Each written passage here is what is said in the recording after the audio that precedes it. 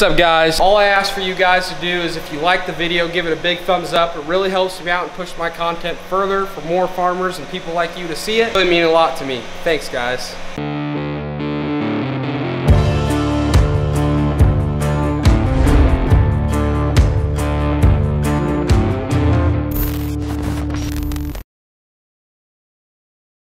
Good morning, everybody. Thank you so much again for tuning in today's video. Today we are getting everything ready for when David comes to plant soybeans. He should be coming today, sometime later this afternoon. So what we got to do is we got to chop the rest of the stalks. I have most of the end rows done. I just have that little patch of stalks I didn't get chopped over the last couple days or the last couple of fieldwork videos. I haven't been able to get over there and finish, but today I'm going to finish that up because I need to. And then everything will be completely ready for him to go right into the fields and start planting some beans.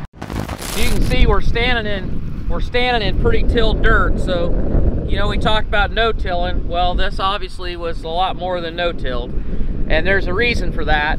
This is about a 17-acre plot, and this was supposed to be seed corn. So 2 years ago, a seed corn company came to us and they wanted to have a plot of seed corn every year. And so we had two patches that were about this big. One of them was up at our other place. And to get to doing seed corn, I had to grow 2 years of beans to make the rotation work right. Well, this was beans last year, and this field's going to beans again. And beans on beans don't work very well.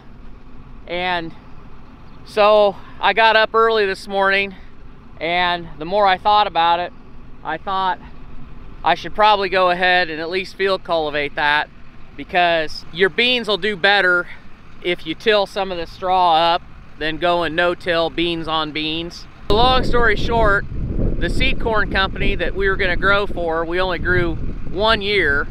And then they decided to close the plant down in the town we live by and consolidate their stuff. And so all the plots that they had, they're not doing seed corn anymore. So I messed around measuring this all out and growing corn on corn and beans on beans to get the rotation right. And then I got 1 year of seed corn, which that doesn't pay your time and trouble. But anyway, that's why the rest of this is all stock ground that is going to beans. But this was beans last year for isolation, and now it's going to be beans again. So that's why I got up this morning and we put on our antique field cultivator, and I came out and tilled this. But now then we're going to go back and finish chopping stalks and get our beans planted.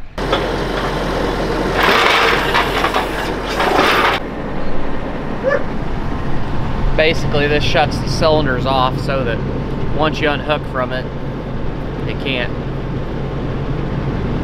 settle down.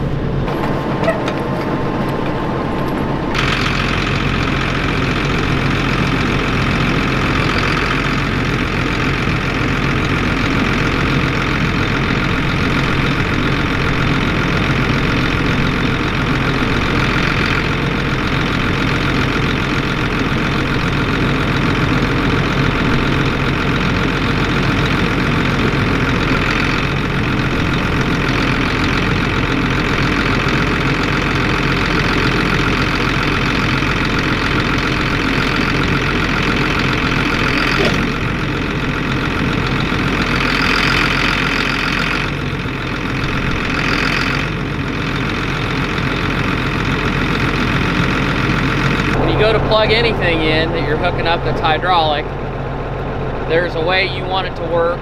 In other words, what's natural for you. Like for some people, when you throw the lever forward, you want the implement to go down, and some people, when they throw it backwards, they want it to go down. And depending on which way you've got these in here, if you got them swapped one way or the other, that determines which way that lever is going to work. So on this, both of our hydraulic hoses have zip ties on one side. So the zip tie goes to the right. So That way when I hook it up every time, I know as long as I got the zip ties to the right, the levers are the way I want them, which I'm not going to tell you how many years I did it without that before I got smart, but I did it a long time. Anyway, I finally know how I'm supposed to do it, so.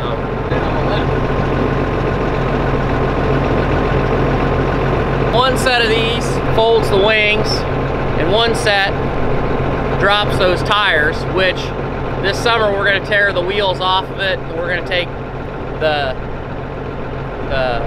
Today, Junior? Gauge wheel out of it, because we're going to put a set of rolling harrows on it and get rid of the wheels, because now that we've got it mounted, we don't need it anymore. So that's going to be a summer project. What's up, buddy? What's up, Duke?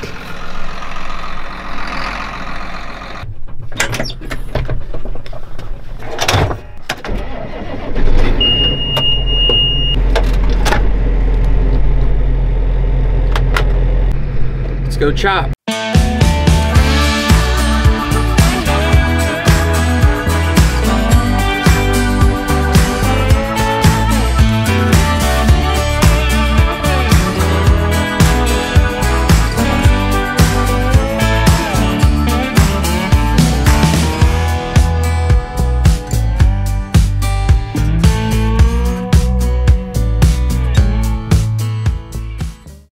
So we're gonna go pick up the seed tender that has the beans on it for this field and bring it over here and get set up, because we should be doing beans within an hour or two.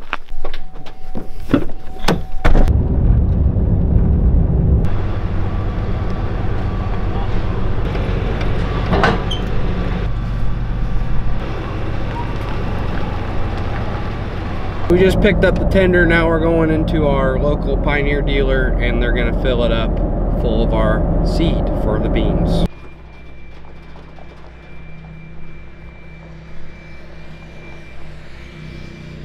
We get our beans treated, so when you get them in bulk, they run the beans in from their bin outside, because they've got them in bulk.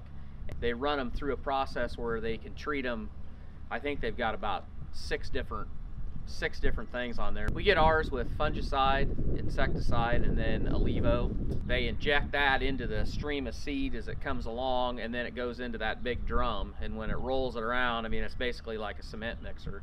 It rolls the seeds around so everything gets coated, and then it runs out. The way they used to do it, it ran right out of that drum straight up into the cart. But they had some problems with that, because they're still a little bit wet, and you put it in here and then you bounce down the road, and when you get out to the field, they would hang up. So now then they run them into a separate tank, and then from there they convey them up and then into the cart, and that works a lot better. So David just showed up, and he is starting to plant beans, and I'm just going to give you guys a little bit of knowledge on what's different between beans and corn. So with corn, you have to be pretty precise with your spacing, and I've already talked about that in my previous video on why spacing is very important when you're planting corn. Beans, it's not as important, because you can kind of spread beans out and they can kind of fluctuate because they flex a lot better. And your spacing of your rows can be, you know, you can plant beans in about any spacing of rows if you want. Also, beans do not yield as much as corn does. The average yield's probably around here where I'm from is anywhere from 60 to 70. If you can get 70 out of your beans, that's pretty good yield for beans. So, and the last thing that makes soybeans different than corn is soybeans are a lot less expensive. Corn, there's just so many different hybrids and varieties that you can plant, and with soybeans you don't plant that many varieties. We're only planting 2 varieties of beans, so that's kind of why we're using that seed tender. Oh, and the last thing is you can drive a little bit faster when you're planting beans, just because, like I said, the spacing doesn't matter as much as it does when you're planting corn.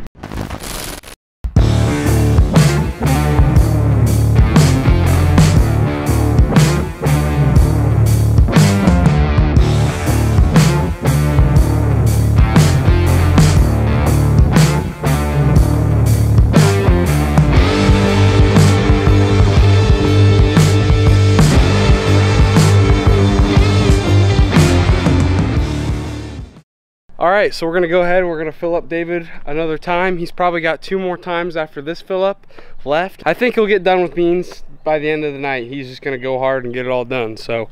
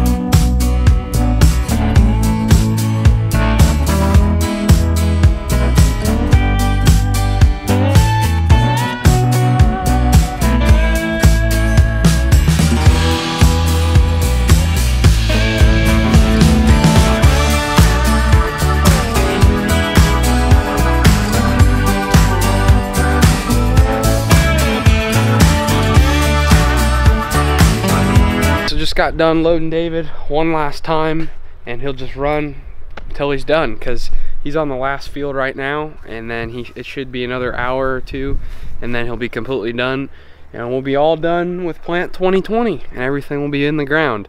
This has probably been the fastest plant we've had in a long time, because last year, you farmers know, the rain just came and came and came and came, and it wouldn't stop for like 5 weeks. So we started planting, and then the rain came and we couldn't plant for another 5 weeks.